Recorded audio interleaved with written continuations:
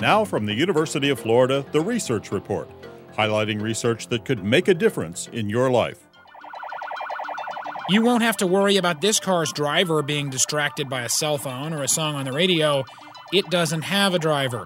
The Navigator, as named by the University of Florida engineers who built it, pilots itself. It's a heavily modified 2006 Toyota Highlander that robotics engineer Carl Crane and his team have designed for urban travel. There's a lot of things that people take for granted that seem easy to do, but to get the computer to do it all by itself, such as find the lane and the stripes and stay in your lane.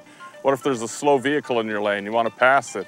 A vast array of computers, cameras, and other equipment control the speed and maneuverability of the car. Researchers developed it to compete in a government-sponsored test of skills for unmanned vehicles. One of the hardest ones is interacting with other vehicles. We have to be able to go to, for example, four-way stop intersections, determine who has precedence and right-of-way, and successfully navigate through those. The Navigator will put its city driving talent on the line against other unmanned vehicles in late October. At the University of Florida, I'm Quentin Iman.